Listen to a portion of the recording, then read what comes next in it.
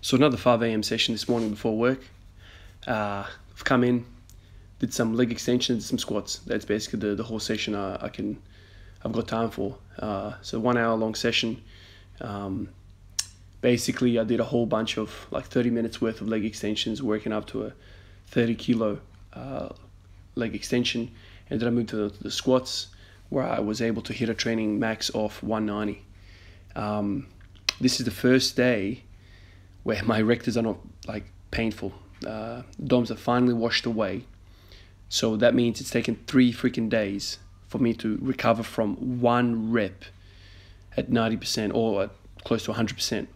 That 240 kilo deadlift that I did the other day, my PR, has taxed me so damn much that it's taken me 3 days of like subpar squatting. I think I hit 120, and 150 on those days.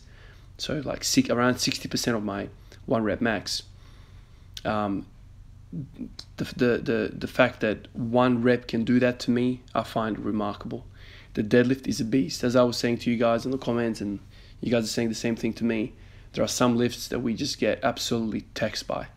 In my instance, I think it was both a combination of the central nervous system getting fried from that maximum effort, and also DOMs, man.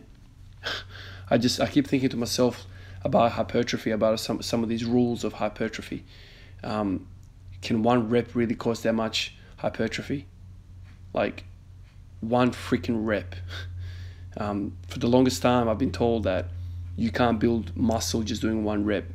You know, you need volume. You need to go beyond 5, closer to 10. That's kind of your bodybuilding kind of realm.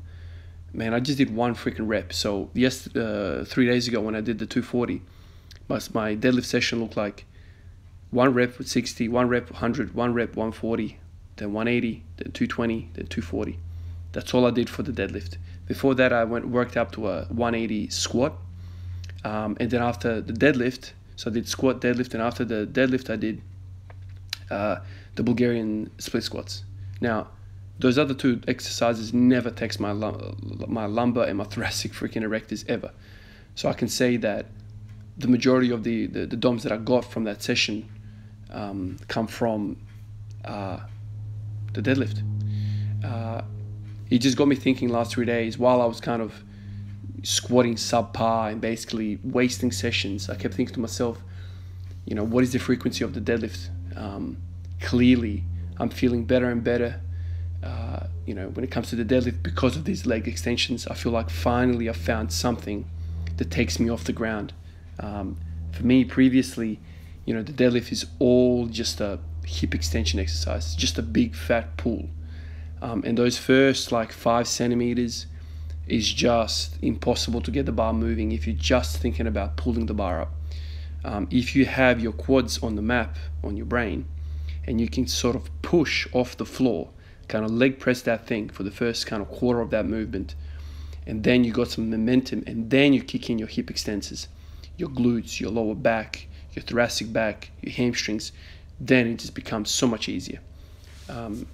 So I feel like I found something when it comes to the deadlift. The deadlift is now on the move, which is really exciting for me. So if I do this exercise that you're seeing, you know, just doing a whole bunch of, like basically I did 30 minutes of leg extensions, worked up to 30 kilos for 5 sets of 30.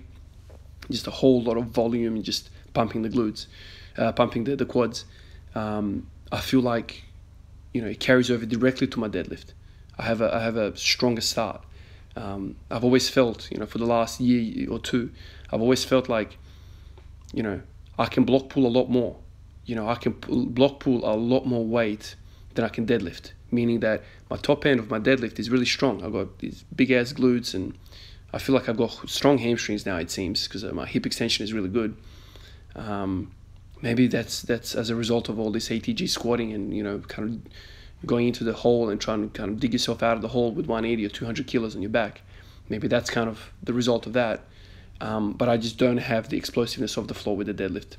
This exercise has basically proved that, you know, the moment I do this, the moment I get my quads pumped, I just feel so much more damn stronger with the deadlift. So I want to keep doing that. I dare say I want to do it twice a week now with these kind of like training max lifts. But at the same token, I'm thinking to myself, man, this is a squat everyday program. I'm a squat guy. What does that mean for my squatting? Because clearly 3 days ago I did the deadlift, and the following 3 days have just been shit when it comes to squatting. My rectors are so fried that I just don't have the capability to put in solid squat sessions. My squat volume has been very, very low, very, very low.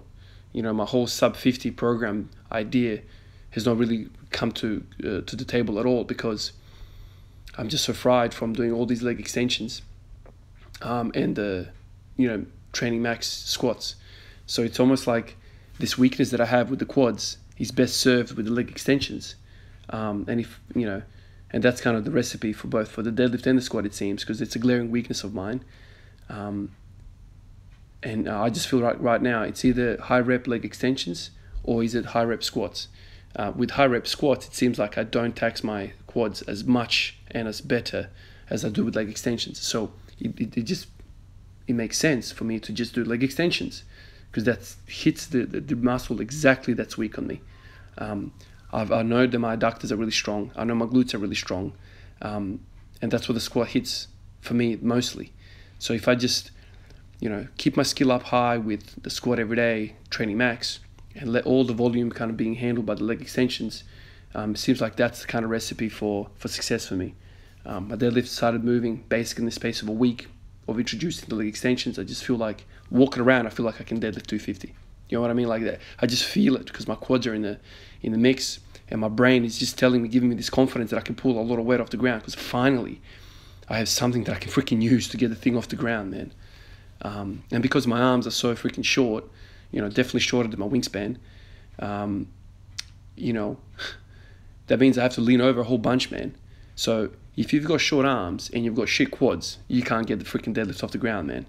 You just can't get it to the portion where you're strong out, which is the lockout for me.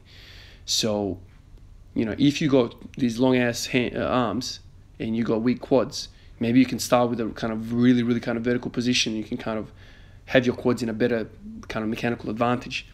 But if you don't have strong quads and you don't have long arms, you're screwed.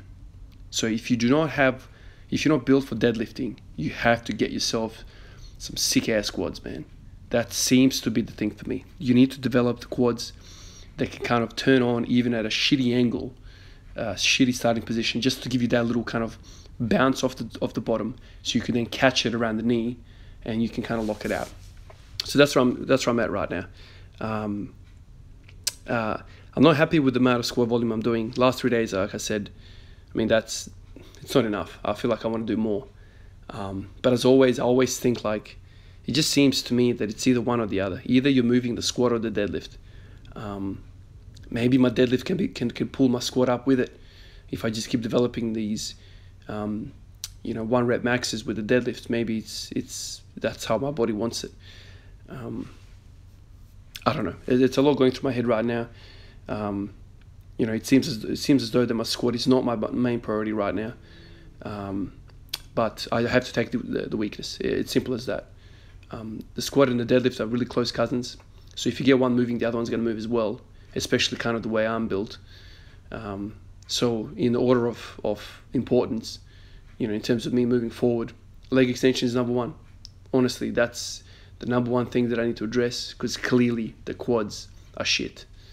And even 1 week of just focusing on leg extensions, I was able to hit the PR with the deadlift.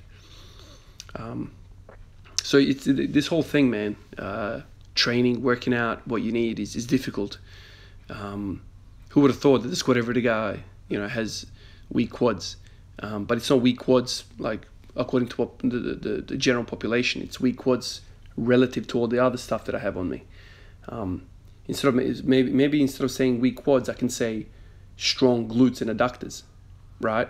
Maybe you can say that. Maybe that's kind of a better example of what's happening here. All this squatting every day has kind of predisposed me to develop stronger muscles on one side and not so much on the other side.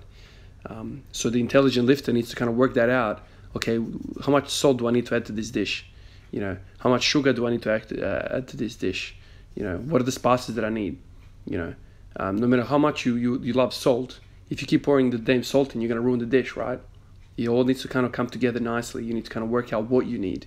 So that's kind of the same thing here. Even though I damn love squatting, I could squat day and night. I could squat middle of the night, wake up, freaking set my alarm at 3 a.m., wake up, run up to a freaking training max and go back to bed. I could do that. I love that. But that's not what I need right now. I need to, kind of step back and be like, okay, I need less salt. So that's kind of where I'm at right now. I think that's the path forward. Attack the damn quads. And part of that is also the Bulgarian split squats. I feel like that does a great job in hitting the quads and also kind of that weak portion of my hip. So that's another movement. But once again, what is the frequency of that lift? When I have Friday rectors, like last 3 days, I haven't been able to do the Bulgarian split squats. So maybe the days that I do the deadlift is the days I do the Bulgarian split squats. So that's twice a week. It's still okay, but I thought I could do more. But anyway, that's where I'm at right now. I'm going to jump back in the house, get ready and go to work. And I'll catch you guys tomorrow for another workout. Peace out.